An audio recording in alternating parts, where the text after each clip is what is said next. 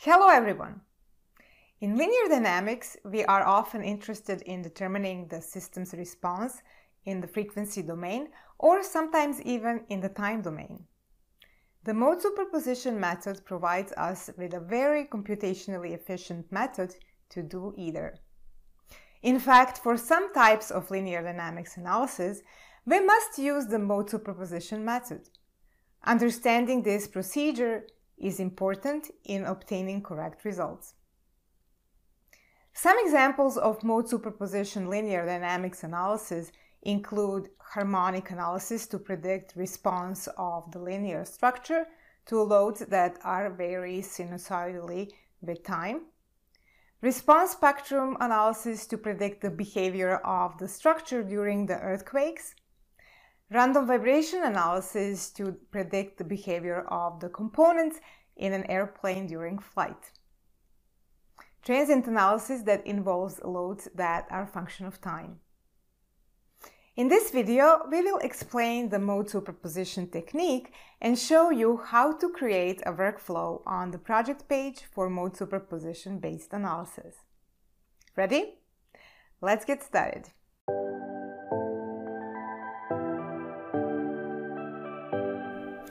Mode superposition is a method of using the natural frequencies and mode shapes from the modal analysis to characterize the dynamic response of the structure to transient, harmonic, response spectrum, and random excitations.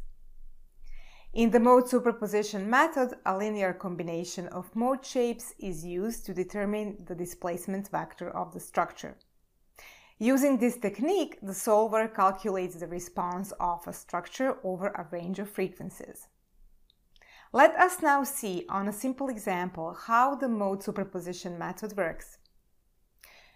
From the modal analysis, where only a fixed support is used at the bottom of the structure, mode shapes 1 and 2 are extracted. The sum of the mode shape 1 and mode shape 2 with their respective modal coordinates approximates the final response, which is displacement vector. Mode superposition eigenvectors are known as generalized coordinates, and in this case, coefficients y1 and y2 are the degrees of freedom solved for. The overall response is dependent on the number of modes extracted from the modal analysis. It is important to include enough modes over the range of frequencies so we do not miss any prominent modes that can affect the overall response of a system and the accuracy of the solution. Let's see how we can calculate modal coordinates yi. In the equation of motion, M is a mass matrix, C is the damping matrix, K is the stiffness matrix, U is the displacement vector that we are solving for, and F is the load vector. Please note that damping effect is covered in more detail in another lesson. Solving this equation is computationally expensive since it involves complex matrix algebra. The original system of equations can be reduced if displacement vector is expressed in terms of modal coordinates yi, where fi is the eth mode shape and n being the number of modes used. Substituting the displacement vector into the equation of motion and multiplying with the mode shape, the equation of motion can be expressed in terms of modal coordinates and mode shapes. This equation can be simplified further. Since J represents any mode, the equation represents n uncoupled equations with the n unknowns yi. The advantage of the uncoupled system is that all the computationally expensive matrix algebra is done in the eigensolver, which makes the solution of mode superposition analysis faster and more efficient. The modal coordinates yi are converted back into geometric displacement u using the displacement vector equation. The individual modal responses yi with their respective mode shapes are superimposed to obtain actual response, and hence the name mode superposition. Let's see how to create the workflow for the mode superposition analysis on the Workbench project page. We can define modal analysis as upstream system and mode superposition analysis such as harmonic response, response spectrum, random vibration, and transient analysis such as downstream system. If we want to solve harmonic response analysis using mode superposition method, first insert modal analysis on the project page and drag and drop harmonic response analysis over engineering data, geometry, model, and solution of the modal analysis. The solution of the modal analysis is transferred as the input to harmonic response analysis. For mode superposition analysis, each downstream analysis must use one modal analysis. However, one modal analysis can be used in multiple downstream analyses. Using mode superposition method to solve linear dynamic problems can save a lot of time. Usually, mode superposition analyses are computationally inexpensive compared to modal analysis. Moreover, the results of one modal analysis can be reused in downstream analysis. For example, we can perform 2 or more harmonic response analyses looking at the effect of several types of loading by reusing the results of one modal analysis. If we open mode superposition harmonic model in Ansys Mechanical, modal and harmonic analysis are both in the outline tree. Notice under analysis settings, the solution method is set by default as mode superposition based on the workflow on the project page. By sharing and transferring data from modal analysis to harmonic response analysis, multiple harmonic analyses with different loading conditions could effectively reuse the eigenvectors. Similarly, we can create mode superposition workflow for response spectrum, random vibration, and transient analysis. Recall that one modal analysis system can be connected to multiple mode superposition systems. In addition, all mode superposition systems support Prestress modal analysis. A similar workflow is used for Prestress modal analysis, where the engineering data, geometry, and model of structural analysis is shared with modal analysis system, while the solution from structural system is transferred into modal analysis as an input. Let's now see how to set up mode superposition workflow on a simple walkthrough example. In this example, we will see how to create mode superposition harmonic analysis workflow on the project page with the help of a simple plate geometry. It is made of structural steel and both ends of the plate are fixed.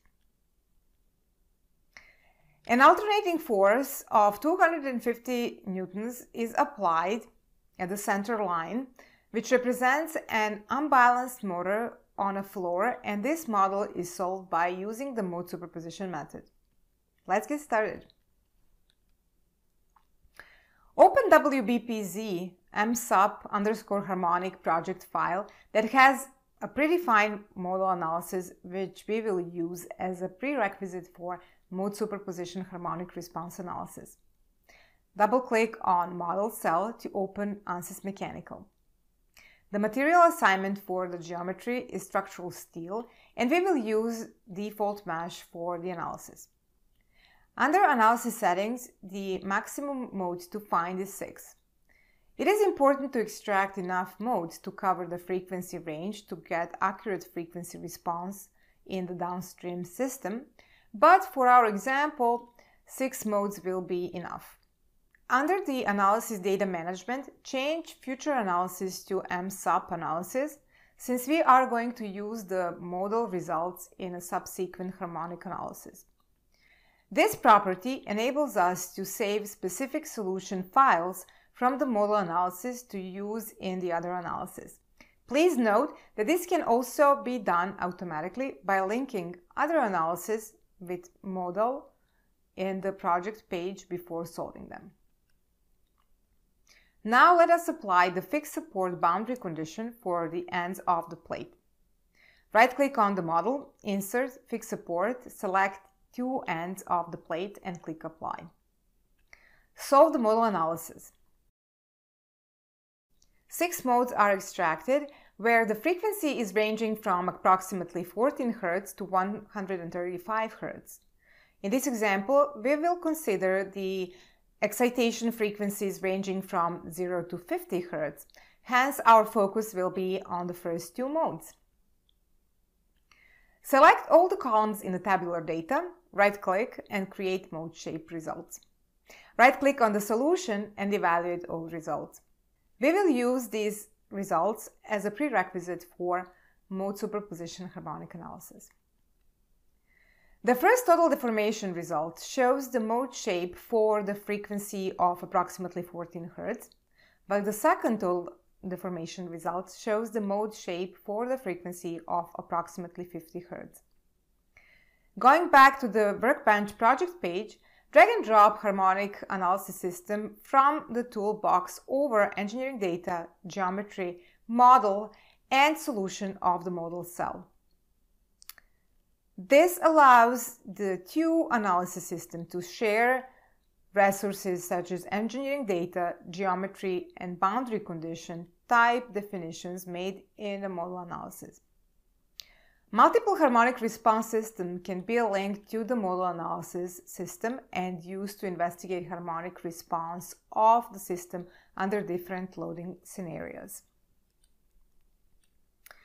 The solution of the modal analysis is transferred as the input to harmonic response analysis with a link between solution of modal and the setup of harmonic analysis.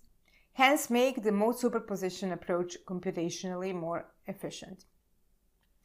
Double-click on the model of the modal analysis system and open Mechanical.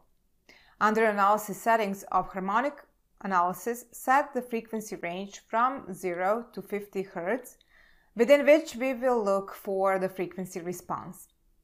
This comes under the assumption that motor is ramping up from 0 to 2500 RPM, which when converted to Hz lies well under 50 Hz. In this example, we will be using damping for demonstration purposes. Hence, under damping controls, define the damping ratio of 2% or 0.02. Notice that the solution method is set to mode superposition by default based on the workflow on the project page. To add the force load, right-click on Harmonic Response, insert force, scope it to the midline of the geometry, change the define by to components, input 250 newtons in y direction. As mentioned earlier, the load represents the imbalance force of a rotating motor, and for this simplified example, we assume that it is a constant and not a function of motor RPM. Solve harmonic analysis, right-click on solution, insert frequency response deformation. Scope the 2 faces of the geometry and change the orientation to y-axis. Right-click on the solution and evaluate all results. We can observe a peak in the graph representing the resonance behavior occurring at the first mode of natural frequency of approximately 14 Hz with a maximum amplitude of approximately 2.5 millimeters. Similar mode superposition workflows can be created for other analyses such as random vibration, response spectrum, and transient analysis. With this, the walkthrough example is completed. Let's summarize. In linear dynamics analysis, frequency or time domain, we can use the mode superposition method. The mode superposition method is so efficient that it's often computationally cheaper than the modal analysis portion of the solution. Thus, we perform the modal analysis once, computationally expensive part, and we can rerun multiple downstream mode superposition analysis very quickly. I hope you found this video informative. Thank you for watching, and do check out our other courses to discover more useful learning resources.